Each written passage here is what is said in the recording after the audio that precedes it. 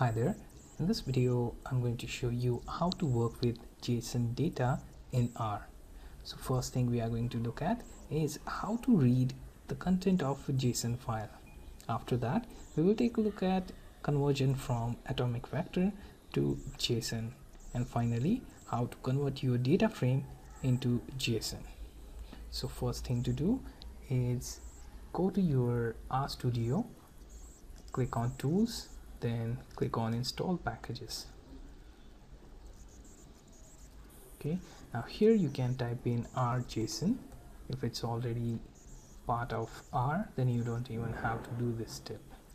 Okay, now the next thing, type in a library, type in RJSON. Okay, now the next thing is to set your working directory. In my case, it is D. Now I'm going to get one variable that will store the content from JSON file. Now I'm going to call from JSON method, and here I'm going to point to file which is temp.json. Now I'm going to simply just read the data, and here you see it shows me key with value 1 and key 2 with value 2. So this is very simple JSON string here. And now what we're going to do is we're going to convert atomic vector into JSON. So let's start.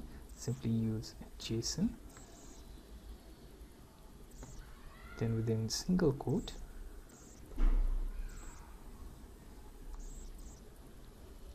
let me first have my first value,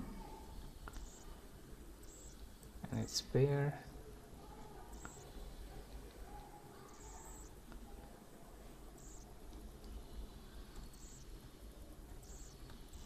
okay, you can have any other value the way you want. Just make sure that it comes out as key value pair. Now I'm going to use from JSON method again, and here I'm just going to pass JSON, and here you see the content of that atomic vector is now part of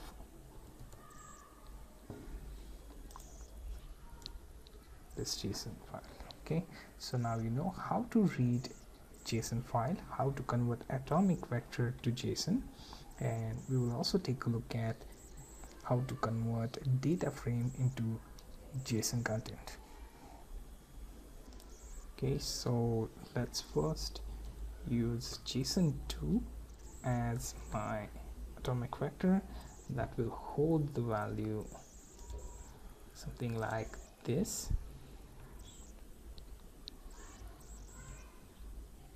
Okay, now that we are having JSON2 as our data frame, I'm going to use my data frame and simply use from JSON method that will use this data frame. So using from JSON and passing it either atomic vector or data frame will convert that content into JSON string. Now if I use my df, then it will simply print out that content here. As you can see, now our data frame content is converted into JSON file. Okay, you can export this into CSV or JSON or txt file. So this was a short intro on how to work with JSON data in R. We have checked how to read JSON file, how to convert atomic vector into JSON, also how to convert data frame into JSON.